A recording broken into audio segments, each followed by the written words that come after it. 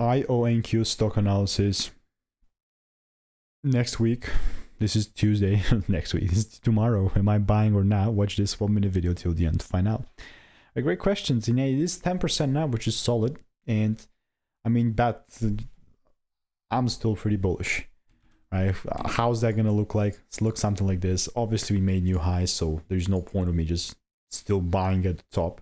Obviously, do whatever works for you. All I'm sticking to is something that I've refined over 30,000 videos, you know? So with IONQ, only if the price pulls down and gives me a decent double break, only then that's something that I'll consider as something bullish. So it's not financial advice.